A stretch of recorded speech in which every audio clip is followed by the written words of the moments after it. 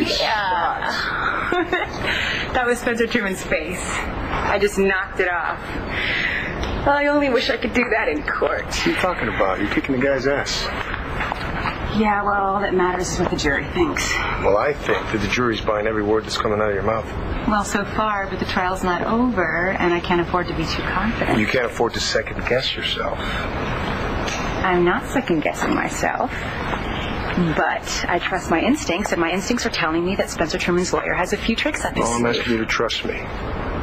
You'll be ready. You're getting pretty good at this boyfriend stuff, huh? Hey, I wouldn't say it if I didn't mean it. What good would it do?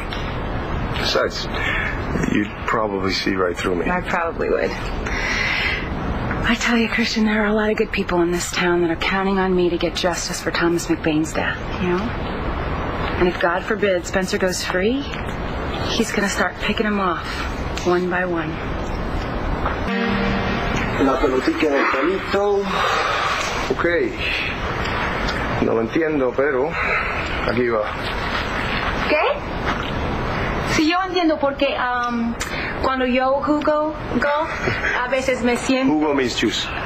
Juego is game. I know what jugo means. I actually was conjugating the verb jugo. Oh, conjugating, really? And I think I chose jugo because I'm thirsty. Yeah, right. All right, thirsty girl, whatever. This game sucks.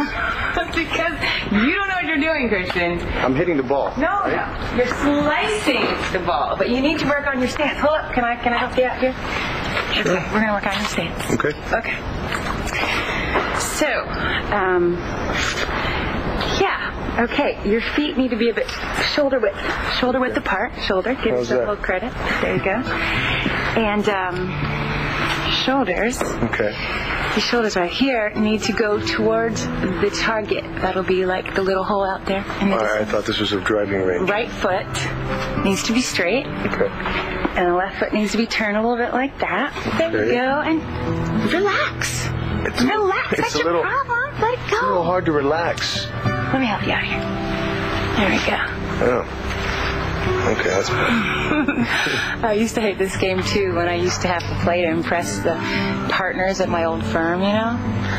But then I just started to visualize the face of my opponent on the ball. Okay? All right. Visualize that. Ooh. See what I'm saying? Well, at least it went straight. Such a good teacher.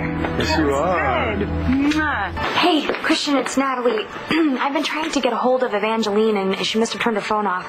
Is she there with you? Yeah. What's wrong? Nothing. Actually, it's really wonderful news. Telling John's friends, people that loved him, that he's still alive. That's an amazing thing, but in order for John to survive, somebody else didn't make it. What's wrong? John's alive. There's another man buried in his grave, and you had just as many friends. He touched just as many lives. His friends, his adoptive parents, all those kids that were on his soccer team, Paige, and you, Truman. This is like a blessing from God that he's alive. Christian, is it weird? Should I feel guilty for wanting to celebrate that? No, not at all. Look, John's alive. That's great. It's great for Michael. It's great for Natalie, John's mom. It's unfortunate for Hugh's family, but you know what? John's alive, and that's great news. There's no downside to it.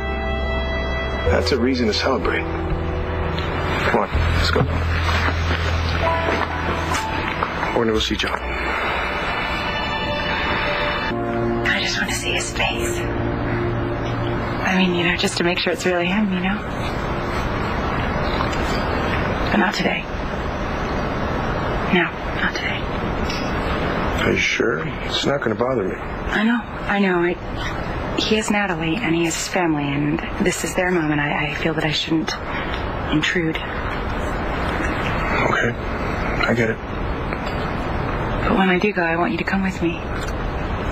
Because there's nothing that John and I have to say to each other that we can't say in front of you. Yeah, Hey.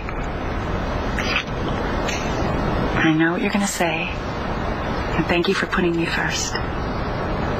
But from now on, we come first.